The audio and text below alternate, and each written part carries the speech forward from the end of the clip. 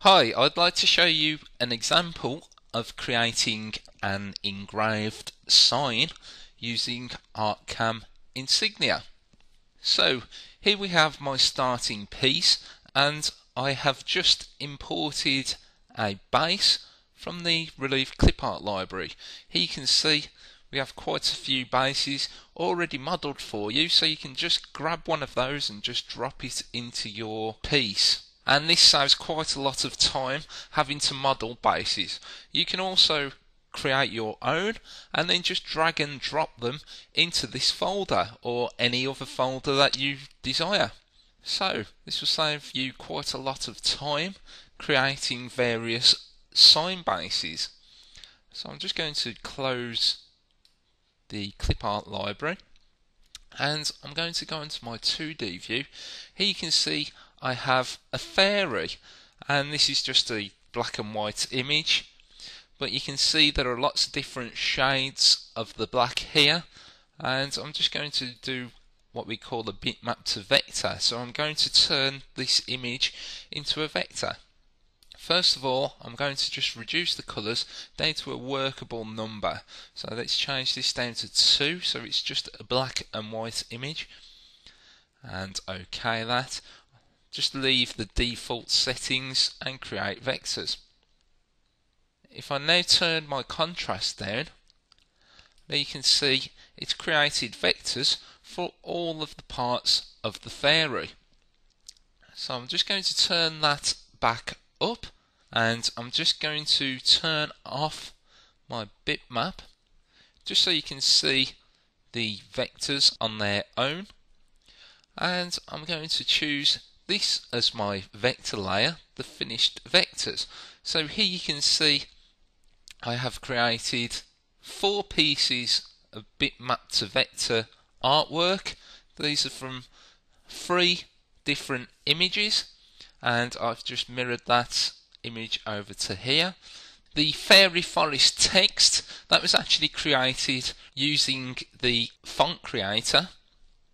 I just have that open here, and I'll just show you that briefly. So here we have the font creator, and this is the font that I created called Leaf, and if I select create, it will open up the whole of that character set. I'll just select, let's say for example, the bee. There you can see I've gone into the bee, and if I click my assistant, I can start changing various aspects or create a completely new font. So I can go into node editing, for example, and let's say I wanted this to be like so, and I can just change my font to whatever suits my needs. I could also create, let's say, another leaf there.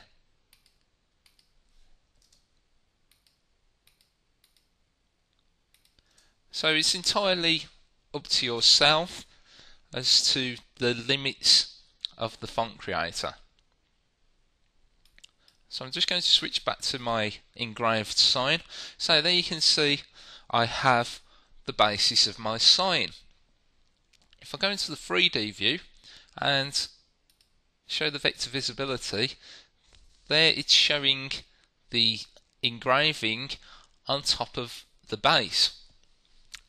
And here you can see I have created some toolpaths. So this is just a basic machine relief, so this is just going to rough the piece out, and then it's going to do a finishing pass over the top of the base. So I'm just going to simulate this. There you can see that's creating the roughing pass just to rough out most of the material, and this is creating the finishing pass just going over the top of the base.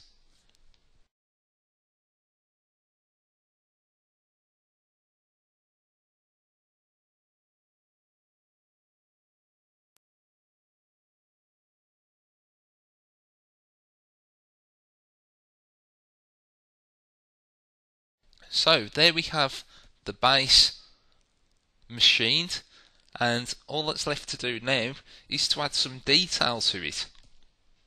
So next I used a texture toolpath, and if I just switch my vectors back on and just have a plan view, what I've done, I have used two boundaries here and here just to set the outside and inside dimensions for this texture toolpath. And I'll just simulate it and then explain to you what it's actually doing. So there you can see it's creating a texture just on the top of this face here, and what it's doing, it's dipping the tool in and out of the material just to give it various heights and depths. So there you can see it's giving me quite a rough looking sort of surface there, and this is all generated by using the tool. This was not created using any reliefs or any 3D work. This was just created using two-dimensional vectors. And here we have the V-bit carving, so I'll just simulate that. There you can see it's creating the carving for the fairy and the flourishes on the left hand and right hand side, and also at the bottom. If I just zoom in on the fairy, then you'll be able to see it a little bit better. And you can see that looks quite nice. If I just zoom back out, and I've also created a raised round. So I'm just going to simulate this toolpath. This is for the fairy forest. If I just zoom in on the A here, there you can see what's happened is, just by using the tolerances within the raised round toolpath, it's allowing me to create a rounded wall section for the text. So if I just go into that, and then you can see the possibilities with it. So I'm just going to edit that, and here you can see you can select the size of wall profile that you'd like. I can just drag the handlers and move that to create the sort of pattern that I want, or I could give it specific sizes for it. So I'll just close that, and finally all that needs left to be done is to cut the part out. So I'll just simulate that for the profile. There we have a finished engraved sign.